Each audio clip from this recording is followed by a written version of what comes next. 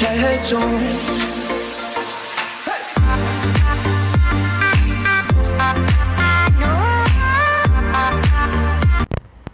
what is up guys? I'm bringing guys another Black Ops 3 video here. Today I'm showing you guys how you could get any camo from the black market on your DLC or any weapons. And right here I have the marshals. As you see, I have two variants, and I'm going to the M8 because I want ice on them. So you click start, you have the variant ready, and you delete one, and then you click no on the when it says delete. That there, it should say Marshall 16. You just get back a little bit because I'm a little off. Because I did it too fast, and I'm doing the voiceover. You see I have the marshals.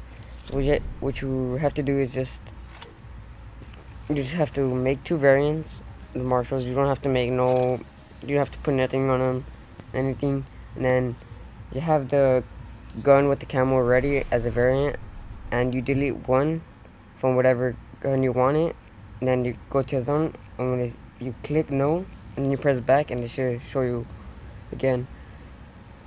I also did it with the manual right now. I think I did it with the manual. It should show you. Watch, I'll show you again. Media manager. Delete variant. No. Oh, I did it with the manual. I did it with the brass knuckles. I'll show you right now. See how I did it. Right. Sometimes the egg's dumb, so you might not get it first try. So right here.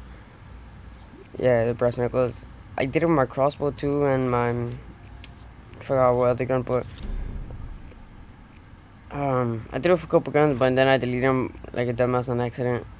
But see, I have them, so yeah, that's all you guys have to do if you guys want any camos on any other guns. I did it from SVG, but that's it for this video. Hope you guys enjoyed. Leave a like if you did, comment, subscribe if you're new, and I'm out. Peace.